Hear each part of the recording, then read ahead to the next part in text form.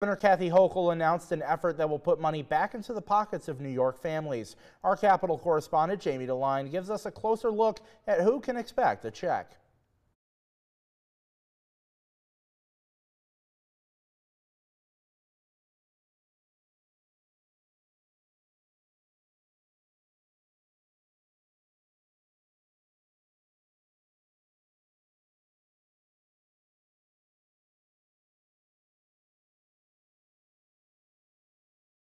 As a part of the state budget, millions of dollars were allocated to help moderate and low-income families. $350 million, meaning 1 million New York families with children will be receiving a check in the mail by the end of August. Through the Empire State Child Tax Credit, families can be sent up to $330 per child in a supplemental payment. So anyone with kids under the age of 17 can qualify for the credit within certain income limits. People start to become ineligible at $110,000, and then it starts phasing in at around $10,000. She says the Empire State Tax Credit is also based on the number of children in a family. The amount of the check will range from 25% to 100% of the child tax credit families received last year. According to the New York State Department of Tax and Finance, those who are eligible received at least $100 for the Empire State Child Tax Credit for tax year 2023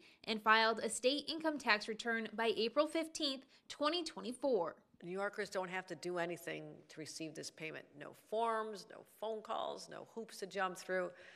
It's just going to come to them. Kate Breslin, president and CEO of the Schuyler Center for Analysis and Advocacy, says the money will be timely for families. It's coming right at a moment when families are starting to think about back to school shopping and things like that. This is a supplemental payment for this year only. But wouldn't it be great if we could figure out a way to have that happen every year for families, to have a little bit more money in their pocket to help them with affordability in a state where we know people are really struggling with that. Reporting in Albany, I'm Jamie DeLine. And we didn't have all the sound for that story there. So to stay up to date on your local news, sports, and weather and that full story, visit our website, cnyhomepage.com, and download our CNY homepage app. After the break, meteorologist Jim Danner has another look at your weather for this evening. Stay with us.